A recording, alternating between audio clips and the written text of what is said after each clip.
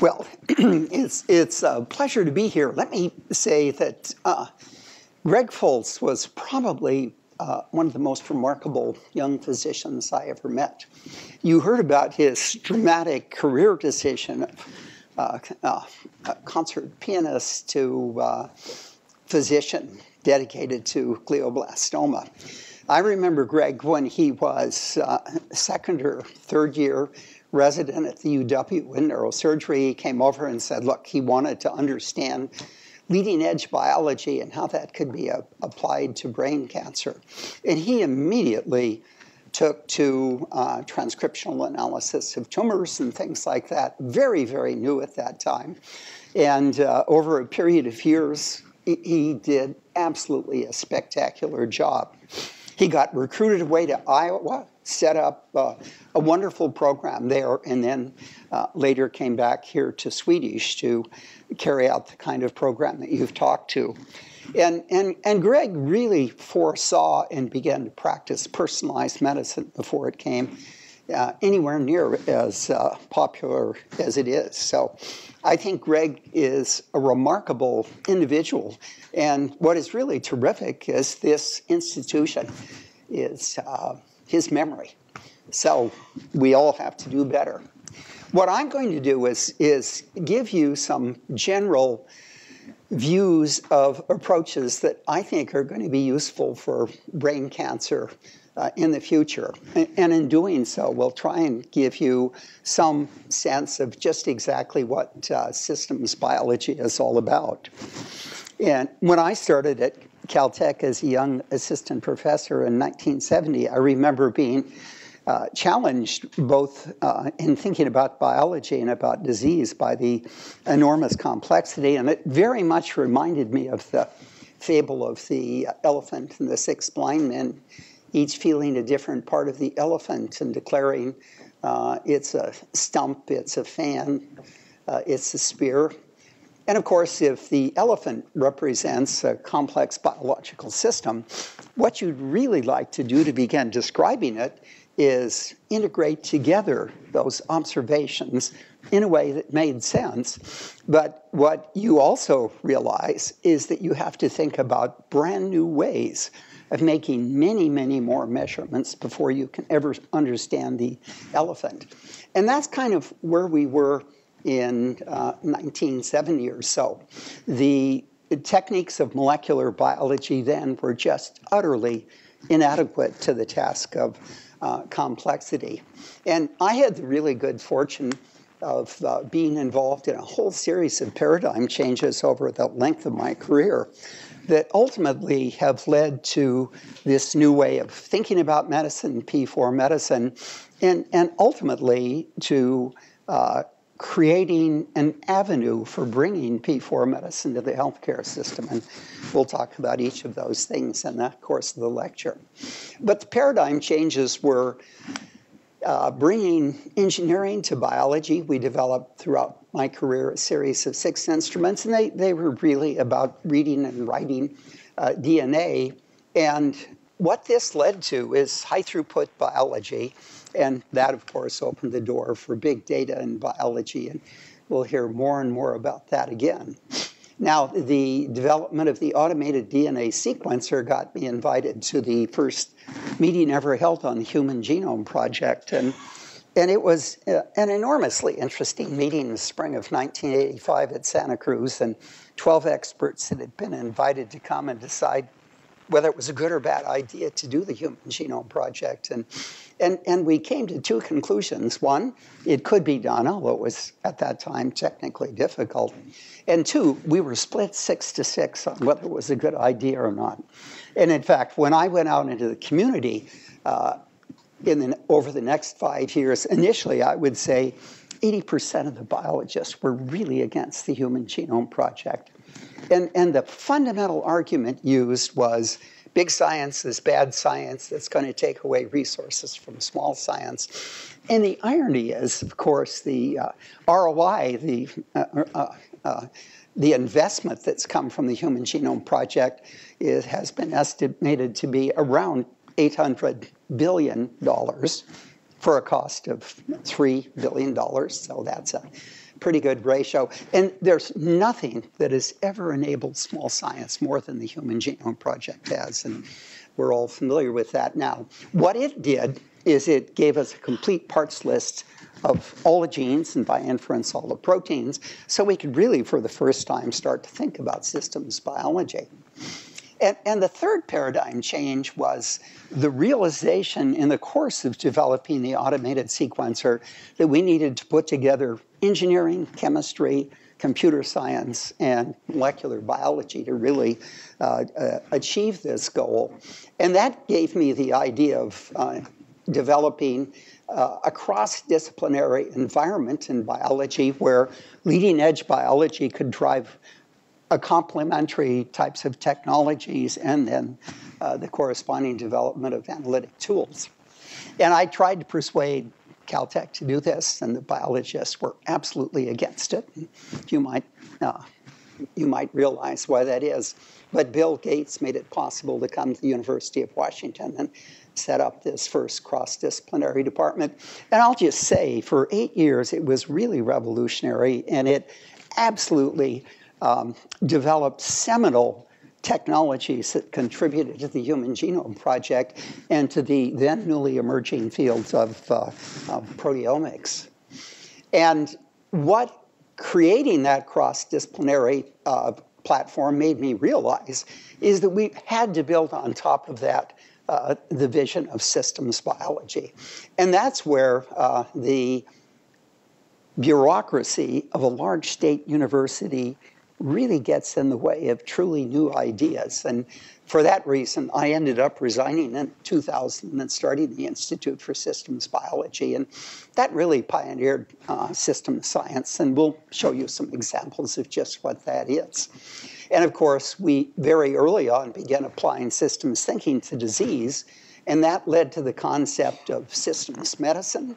And then we began thinking not just about what were the tools we needed to do modern medicine, but what should be the characteristics for the patient, for the healthcare system, and came up with the idea it should be predictive and preventive and personalized and participatory. And of course, as we'll see in just a moment, one of the real questions was, how could we really bring that to the healthcare system? And this recent affiliation that's just about a week old now between ISB and Providence is going to let us bring some, I think, really seminal translational pillars to the healthcare system at Providence. And we'll talk about those at a later time. So systems medicine really has two central features that you have to understand.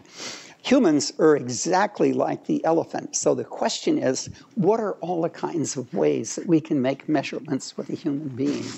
And what we've pioneered is this idea of generating dense data clouds with billions of data points, dynamical data clouds, because we look at the individual across time every 3 months or so, and of course, personalized data clouds, because we are looking at each individual separately and gathering many different types of data.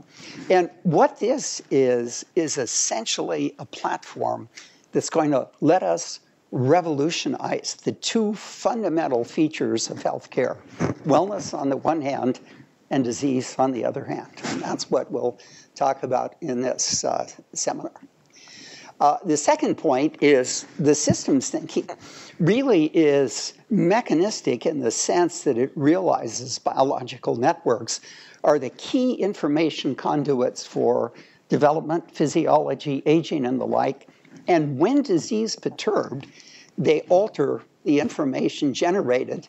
And of course, if you can understand the nature of that alteration, you gain fundamental insights into disease mechanisms, and you get new approaches to early diagnostics and therapy as well. And I'll, again, show you some examples of that at a later point in time. So what the state of the art in about 2006 or so is we'd totally articulated this vision of systems and P4 medicine. And the key question was, what did we need to do to really be able to take it to the healthcare system? And it was exactly like the elephant. We knew all sorts of things that we wanted to do to be able to make the dense, dynamic, personalized data clouds, but it was utterly clear federal funding agencies weren't interested in the slightest in this kind of thinking. So what I had the good fortune of doing was meeting in 2007 the Minister of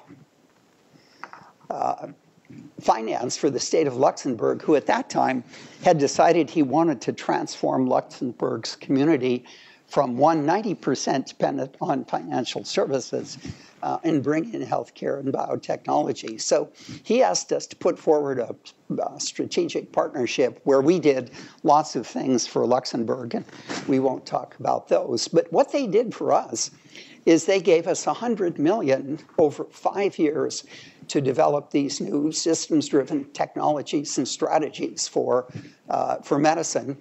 And these put us at an incredible tipping point. And what was really important about this money is it wasn't the nickels and dimes you get from federal funding.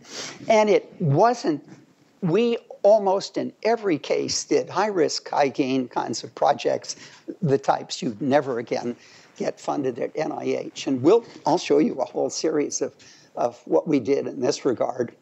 So in 2013, at the end of that, we were really in a position to say, okay, how can we embody the essence of systems, or P4 medicine, in a project that we could bring to people? And we first proposed a project to carry out a longitudinal, high-dimensional data study of 100,000 well people. And it was interesting, in 2014, I went to Francis Collins at NIH and proposed, this is going to be a terrific new approach to healthcare. And I'd asked him if we could just get the resource to do 100 people as a proof of principle. Collins had no interest whatsoever in this approach. And I'll tell you, this approach has gone on to be what I think the essence of the precision medicine initiative should be all about. And we'll talk about that in some detail. So the technologies that we developed had to do with aspects of sequencing and new kinds of antibody-like reagents and single-cell analyses. And I'll just talk about two of these technologies. So one, we're now beginning a collaboration with a company that looks like by the end of 2017, we'll have the ability to sequence genomes for $200 a genome. And I'll argue with that. We can make genome sequences a fundamental part of every individual's record as they come into the healthcare system.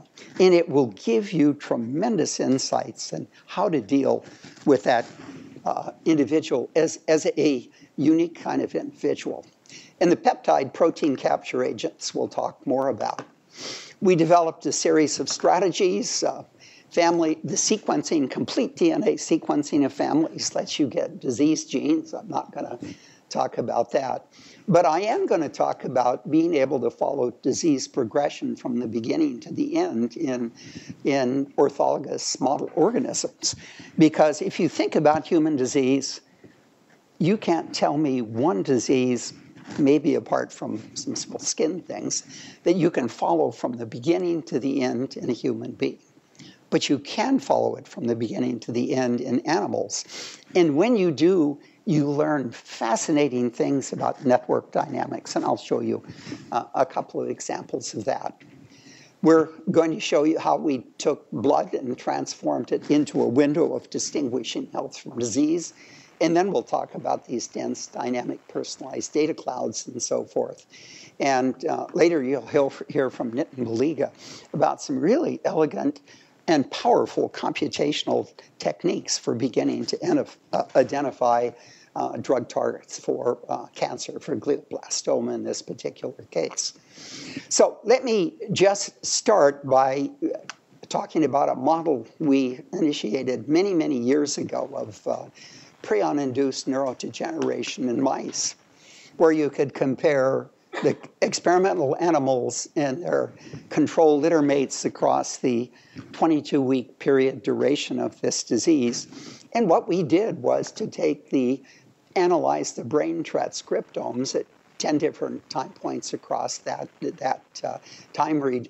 And what we did is we subtracted the normal transcriptome from the experimental animal's transcriptome. And to our horror, we found that there were about a third of the mouse genes that varied, differentially expressed genes. And of course, what this said is there were enormous signal-to-noise problems. And I'll just say that there are two kinds of noise in dealing with humans. One is the noise that comes from the technologies that you use to make measurements, and that kind of noise is pretty easy to deal with. But the second is the noise that comes from biologies that are irrelevant to the disease process you're interested in. And the key there is how do you subtract those irrelevant biologies away? And I'm not going to go into detail. I'll say we constructed 6 special inbred prion strains of mice, and we were able to subtract away all but 300 differentially expressed genes, and we felt these were right in the core of this neurodegenerative response. We did immunopathology following the brains across the 22-week period and identified 4 major processes that were going on. Prion replication and accumulation, glial activation of an immune response, and several different forms of nerve cell death and so forth. And the first remarkable observation that we were able to make is as we looked across that 22-week period, each of those 4 major disease-perturbed networks cut in at a different point in time. The first was the network most uniquely defining the process, and then glial activation, and then the 2 forms of neurodegeneration. Now, why is knowing what the first networks are really important? It's important because once we understand those, we can identify molecules that are likely to be the earliest signals of the disease transfer. And we can begin to study the network for diseases that can perturb its behavior. And of course, one of the things that if you were really intrigued with this, you might ask, well, how are we ever going to do this in humans? Do we have to take brain biopsies every 10 weeks across the... And of course, that doesn't work, but another technique that we ended up developing, which I'll show you in just a moment, really came out of looking at the diverse networks and how they changed across time. And I'll just say that 200 of the 300 genes we'd identified fell into those 4 major networks we talked about, and the other 100 defined 6 additional networks that at the time no one had any idea were involved in this disease process.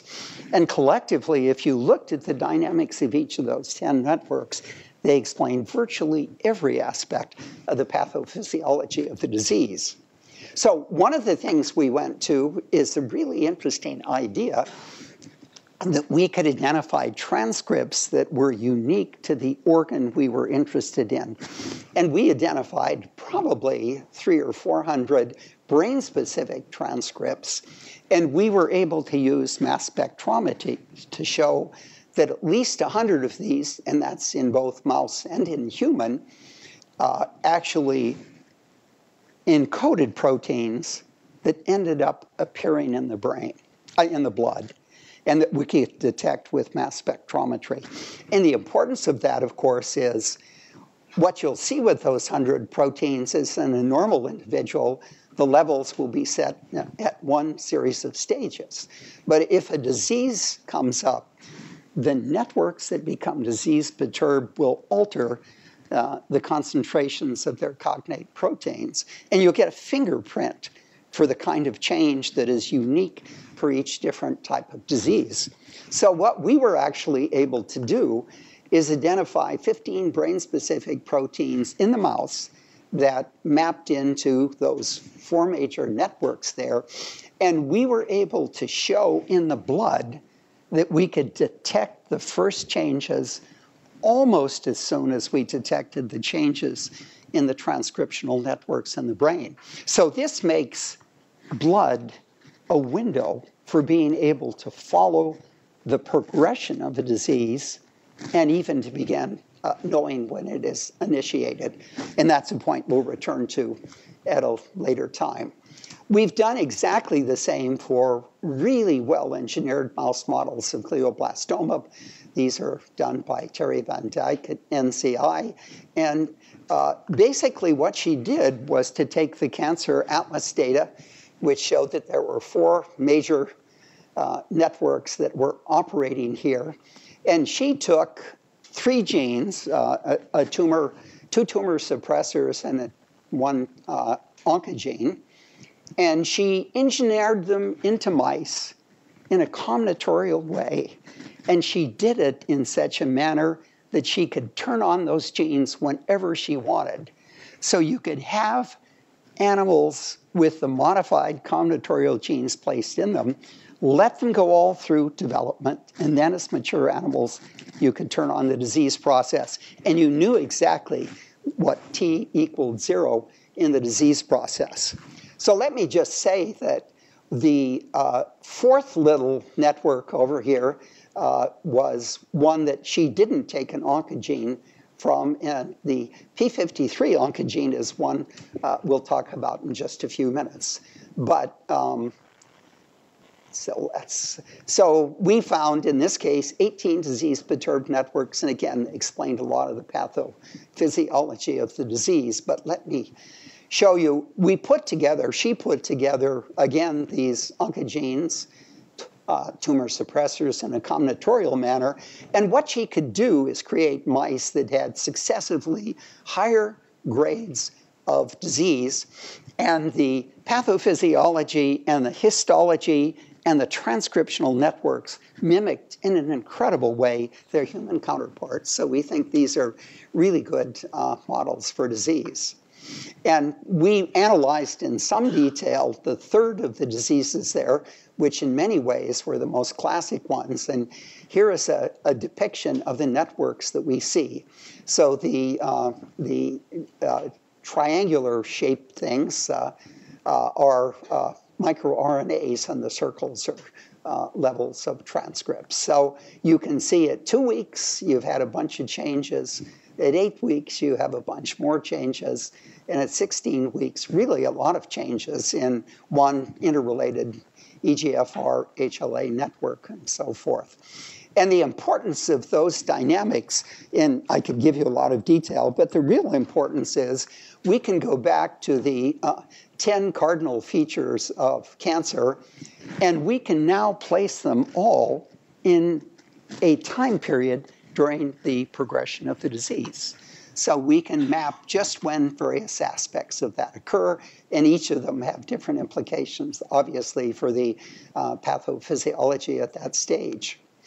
So really quite a remarkable observation that confirms, once again, those networks really describe most of the pathophysiology that we do see in the disease. And the other thing that was really interesting is P53, we didn't alter it in any way, yet in one set of mice, we saw enormous numbers of P53 mutations, and virtually every one of the diverse mutations we saw had that mutation represented in the human material. And the only question I'd leave you with is, what are the nature of the selective forces that could allow you in a mouse to so powerfully repredict the spectrum of human disease? And that's a question we really haven't answered at this point in time. Now, we've also looked at human disease from a dynamical point of view, glioblastoma. And this was a really interesting study, a collaboration with a fellow at the Changchun Memorial Hospital, where he had a series of 10 patients that had either 3 or 4 successive glioblastomas. He had removed each of the glioblastomas from each of those patients, and then we determined the complete genome sequence of the germline for the 10 individuals and all of the different tumors for the 10 individuals. And this is an enormously long paper that we're just in the midst of finishing up. But I mean, we can look in a great way at evolutionary profiles.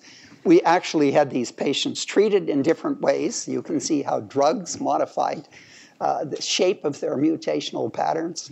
You can begin to think about new ways to identify the genes that are really driving the process. And I'd say, if you look at most tumors at just one point in time, you won't have a chance for really knowing what's a driver and what's an irrelevant mutation. You need dynamics to be able to sort that out. And GMB shares really interesting features with other tumor brain disease. In fact, the activation of the glial innate immune system is a common feature that's fantastically interesting. And what these studies all showed is there are fundamentally at least two different mechanisms for generating mutations in these humans.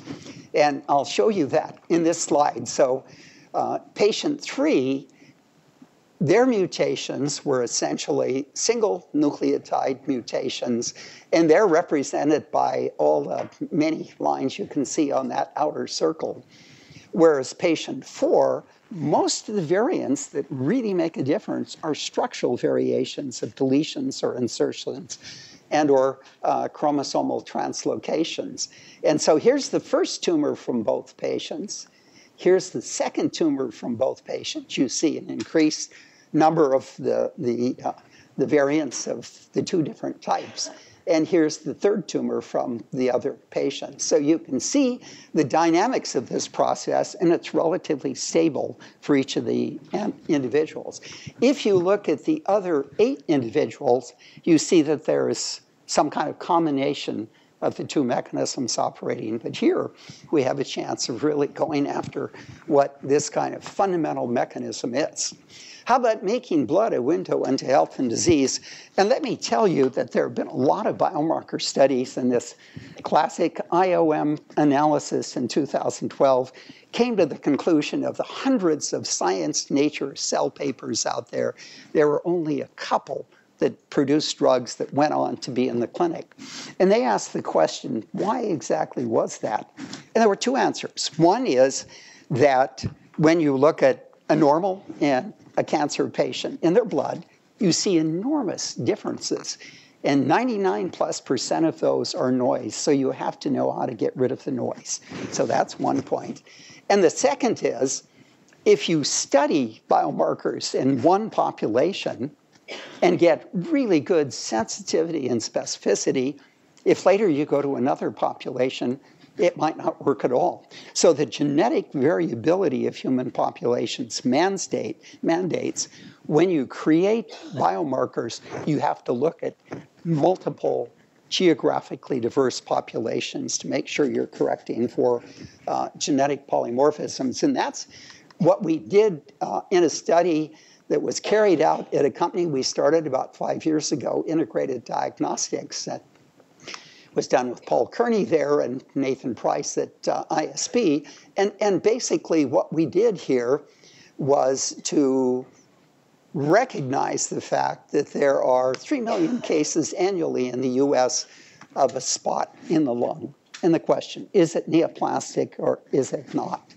And of course, what was interesting about that whole thing is that probably 600,000 of those 3 million went on to surgery, and way more than 50% of those that went on to various forms of surgery for analysis of that spot in the lung turned out to be benign. So it's an enormous waste of resources, morbidity. So what we wanted to do was to set up an assay which could distinguish benign nodules from their neoplastic counterparts. So what we did was We use systems approaches, and I won't go into that, to identify almost 400 proteins we thought might be relevant to this kind of diagnostic assay. And most of them were supposed to have been expressed in the blood, although we could only detect about half of them there, roughly 200 or so. So what we did then was to analyze the blood of 72 individuals that were known to have a benign nodule and 72 that had a neoplastic nodule. And we did this from 4 different sites. And what we did was to score each of those 144 tumors against these 90 proteins. And then we took 30 of the proteins, or 32 of the proteins that had the best scores in that analysis. And what we did was to do a combinatorial computational slot machine kind of calculation where we identified 1 million panels of 10 proteins, making all the combinations of the 32 there. And we asked, of those 32 proteins, and then we took the 1 million panels and we scored them against the 144, half benign, half neoplastic. And we took then the top sets and said, which proteins were the most cooperative in the sense they were found most frequently in those higher score panels. And we were actually then able to get a panel of 13 proteins. And we carried out a validation study, and the validation study was even better than the discovery study. And the company commercialized this in the 4th quarter of 2013. It's been an incredibly effective test. But the most important point is, and I don't have time to tell you, those 13 proteins gave us ideas about how we can make the test much, much simpler. And now we have a 2-protein panel test that is better than the 13-protein panel test was before. And I won't go into all the details, but to say the reason that's exciting for us is with those 2 proteins, we'll make ELISA assays, and you'll be able to take a fingerprint drop of blood and be able to carry out the analyses.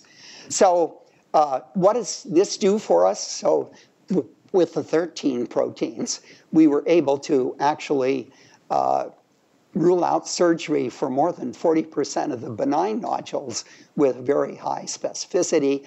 And that prevented more than 1/3 of the unnecessary surgeries. And that alone saved the healthcare system $3.5 billion a year. And that's why the payers were really attracted to this assay. And it obviously has improved the quality of healthcare.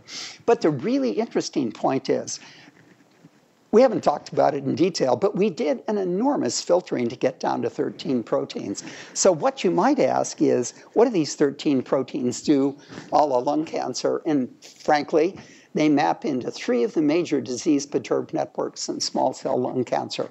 So this is a set we'll be able to use. 1, to look at the earliest stages of initiation, and 2, to follow through with progression, as we talked about the neurodegenerative disease. Now, I'm going to tell you about peptide protein capture agents that I think in 10 to 15 years will totally replace monoclonal antibodies. And these are essentially the invention of a terrific chemist at Caltech, Jim Heath, and we've collaborated and created a company, which I'll talk about in just a moment. But the basic idea is he created a library of 10 to the 7th D-amino acid 5-mers, circular 5-mers. And what he showed is you could take any protein you needed capture agents against, and you could identify low affinity binding monomers. And with a chemistry called click chemistry, we could put together in the proper 3-dimensional orientation pairs or even triplets of those things to make dimeric or trimeric specific protein capture agents. A dimeric protein capture agents had nanomole, low nanomole activity as good as many of the best monoclonals. And if you did a triplet, you could get down into picomole sensitivity. And then what Jim did was really brilliant. He showed basically how you could focus the production of these protein capture agents on a single peptide, and there were some rules you had to follow. But if you did that, you created protein capture agents that virtually eliminated the cross-reactivity of you see so commonly with monoclonal antibodies. So you could have highly specific reagents. And more recently, we've demonstrated that these peptide reagents can be incredible as drugs as well as diagnostic reagents. And we have a big collaboration with Merck looking at PD-1 and interesting related kinds of molecules. And I won't go into that, but the idea is these are rock stable, so we can put them in an envelope, send them to Africa. The affinity won't have changed at all. These are incredibly sensitive, and we can make them as sensitive as you want. You just add another monomer. They're digital in the sense that once we know the monomers and the chemistry of the click coupling reagents, we can put all of those in a test tube in vitro and with copper catalysis create large quantities of these. So we're independent of living animals. And once you've got a really good reagent, it's in your computer. You'll never have to worry about reproducing it. The epitope direction avoids cross-reactivity. We're now in the company learning how to scale up production so we can make these things more readily. So we think in vivo and in vitro diagnosis and the use of, I think the major use in the future could well be the use of therapeutic reagents. And what really attracts me about this is maybe we can eliminate all of the off-site targets that are real killers for big protein molecules that we all know about. And I think it's going to replace the monoclonal antibodies in the next 10 to 15 years. So in the last 4 or 5 years, we've seen a real convergence to P4 medicine, systems biology and medicine, this digital revolution of Fitbits and the like, the big data and its analytics, and finally social networks. And how does P4 medicine differ from contemporary medicine? It differs strikingly so. It's proactive rather than reactive. It's focused on an individual and not on populations. It's a major focus on wellness as well as disease, and not just disease.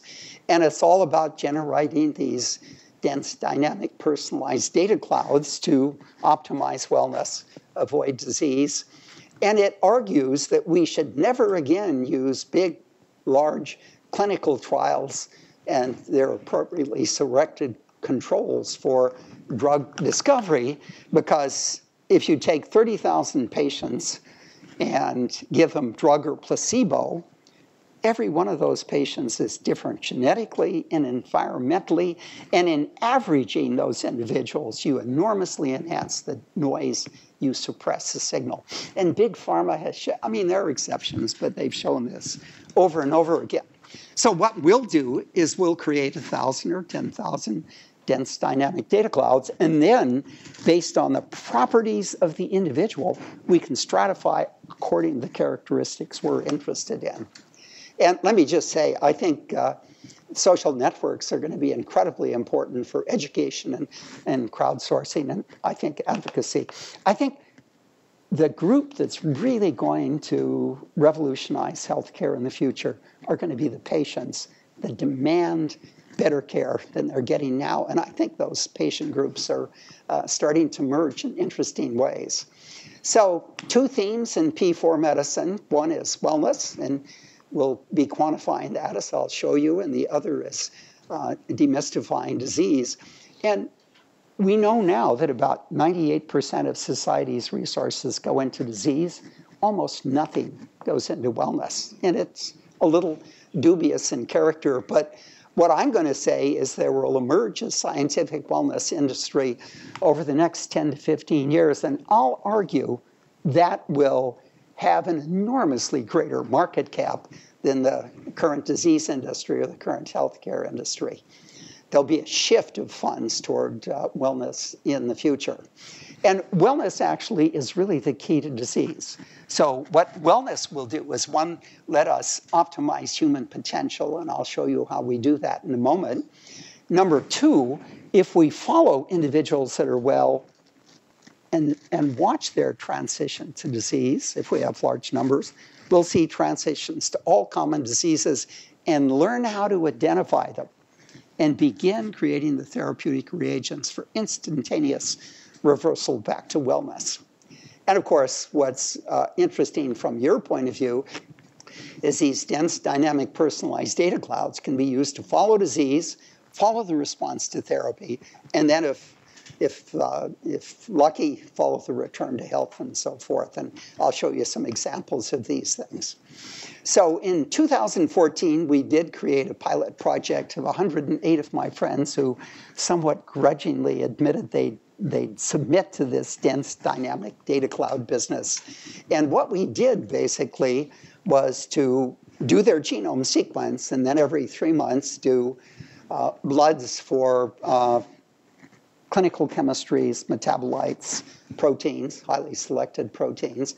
Every 3 months, the gut microbiome, and then we did quantized data. And what we did then was to integrate all of these data together in such a way that we could identify actionable possibilities that allowed one either to improve their wellness or avoid disease. And if you're interested, I'd be glad to tell you how we arrived at the initial set of actionable possibilities, but they're growing enormously as we get more and more of this kind of data. So we, from the literature, were able to identify hundreds of actionable possibilities. We looked at the data on the individuals and applied them, and we've shown that we can get, from the integration of 2 or more data types, all sorts of new actionable possibilities.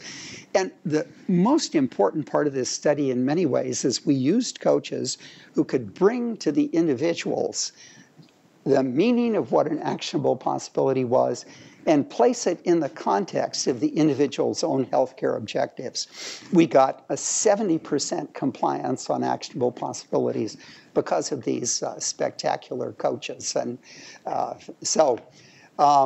and I'll show you 2 kinds of data that came out of this that are really spectacular.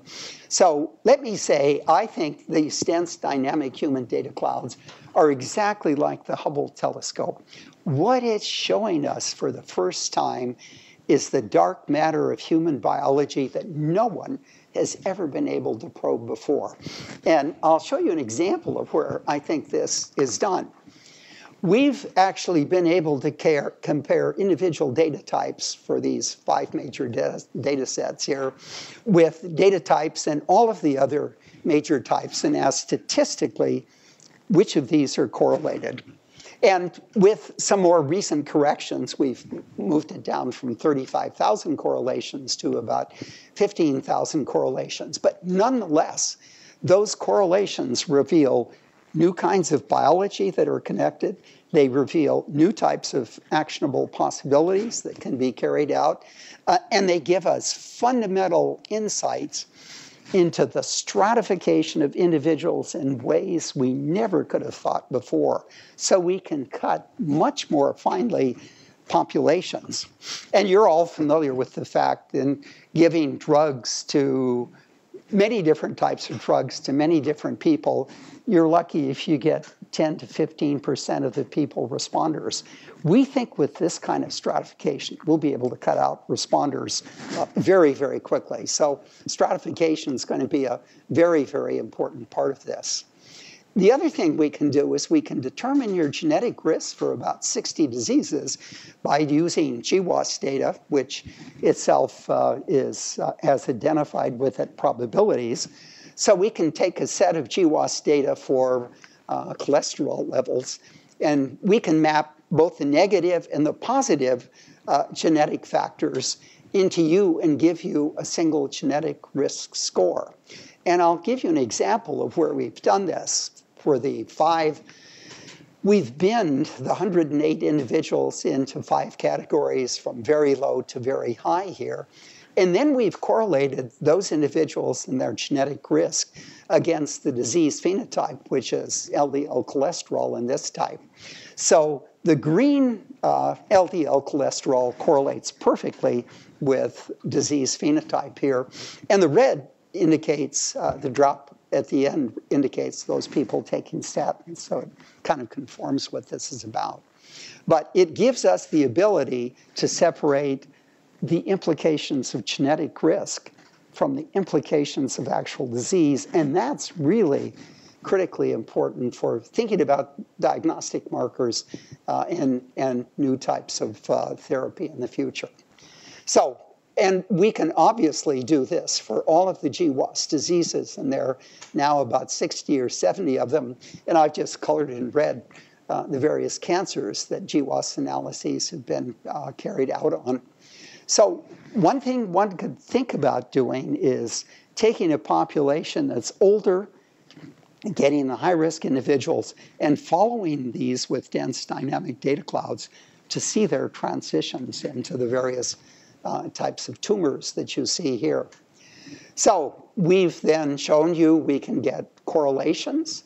We've shown you that we can determine genetic risk and correlate that with disease phenotypes. We've done that with 5 different diseases. And what I didn't talk about is we've looked at all sorts of different transitions, including the transition from well to greater wellness. And we have metrics now that are going to, in time, be the metrics for measuring wellness. And I think in time, separating the physiologic from the sociologic aspects of wellness. The pioneer insights, 50% were skeptical. They all came out really convinced it was a fascinating experience. And a lot of them loved the idea that they could take control of their own health with proper data. And I think this is the real key to savings in the future. Your genome doesn't control your destiny, just your potential. And we can't circumvent all the limitations of the genome, but we can circumvent most limitations of the genome if you know about them and are willing to make lifestyle and other kind of changes about them. We're all less well than we think. I mean, there were a few pioneers that were truly exceptional and extremely well. Even they had multiple actionable possibilities. But I'd say the vast bulk of people were way, way low on the wellness scale. And many of them went up a whole series of levels across the course of this as they adhered to the actionable possibilities.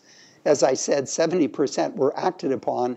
And almost everyone wanted to continue with the next phase, which was creating a company that's a wellness-focused consumer company that essentially is carrying out these kinds of studies now.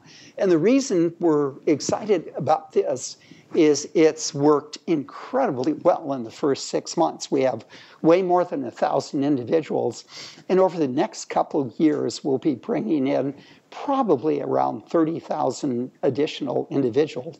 So this gives us an enormous amount of data to do things we'll think about in the future, but it gives us the ability to optimize people's wellness in really absolutely fascinating ways. And ISB is going to be doing wellness projects in a variety of ways, and we'll talk about a couple of those in just a moment. So the last of the paradigm changes, of course, was bringing P4 medicine to the healthcare system. And of course, this affiliation that I talked about occurred on March 9th when we signed together an agreement. And of course, most of you know what Providence is.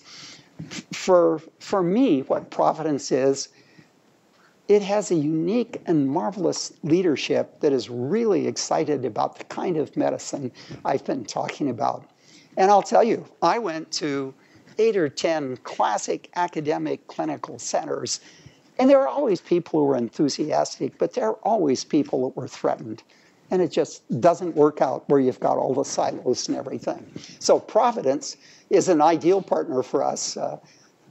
3.2 million patients and their patient records, so it opens up really incredible possibilities. And what we propose to do, starting from when we start, which is April 1st, appropriate, are these 4 translational pillars. So what Providence is thinking seriously of doing, which will really be a transformational study in wellness, is to take 5,000 of its employees and put it through the Airavail wellness study for a period of 2 to 3 years, and then do 5,000 age, sex, etc., matched controls over that period of time. And what will be exciting about that, of course, is the data we'll get, but we'll have the economic proof that wellness is really going to save healthcare systems an enormous amount of money. And if you were really a smart healthcare system, you'd become a payer, so you could benefit in those enormous savings. I'm talking with Rod Hochman about thinking about that as a possibility. A second project we're really fascinated with is with Tom Brown here, taking some 200 women who've been through the rigors of breast cancer therapy, and over a period of 2 or 3 years, bringing them back to normal wellness, correcting all the brutal things that radiation, chemotherapy, and surgery have done to them. So I think this is going to be a very exciting project. We're going to do a project on Alzheimer's disease, and I'll be glad to talk about what that is all about.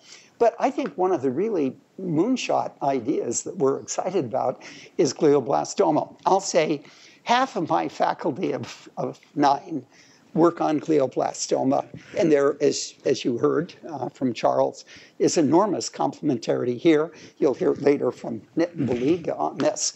But I think we can put together, I'll tell you what my real ambition is, to put together a moonshot on glioblastoma that in 5 years will make it a chronic disease like AIDS is. And let me just tell you, my bias in cancer is you're never going to cure it unless you start with triple drug therapy from day 1. And we have really great ideas with Charles on how to do that kind of thing. But we then in 10 years would like to have it be a cured disease. And I think with the kind of approaches that you've seen here, we have at least a shot at that enormous ambition. Providence is also going to support an incredible technology platform that I won't talk about, but we're negotiating with a DNA sequencing company the possibility of setting up very large-scale DNA sequencing in another 1.5 years at $200 a genome, and being able to do enough so you could easily handle the input of patients and considerably more. So we're really thinking seriously of becoming a very large-scale genome center. So in closing, my vision is we want to bring P4 medicine and its systems approaches to the healthcare system. Health is both about assessing your genetics and your environmental exposures, and the best way to do that is through these dense, dynamic, personalized data clouds.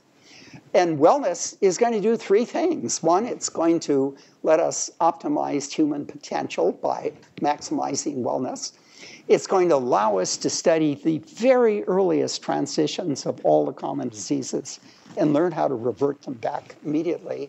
And 3, it's going to allow us to study the course of the disease and just follow it all the way through, its progression, its response to therapy, and if and when return to wellness. I'll just say that once we have 10,000 or so of these dense dynamic data clouds, it is utterly going to transform how pharma, biotech companies, nutrition companies, diagnostic companies function, because we can, in these data, enormously reduce the signal-to-noise problems that they run into all the time. And I think what's equally exciting is the possibility that the commercialization of scientific wellness, I think in time with lower prices on the assays, will lead to a digitalization of medicine, will reduce the cost, and we'll be able to bring it to the poor as well as to the rich. And I think this will lead to a democratization of healthcare that was really inconceivable to think about not too long ago. And I think scientific wellness is really going to begin to let us deal in very interesting ways with aging and end-of-cost life. And if anyone's interested, I'll tell you about that. But I think I probably should quit so we can go on.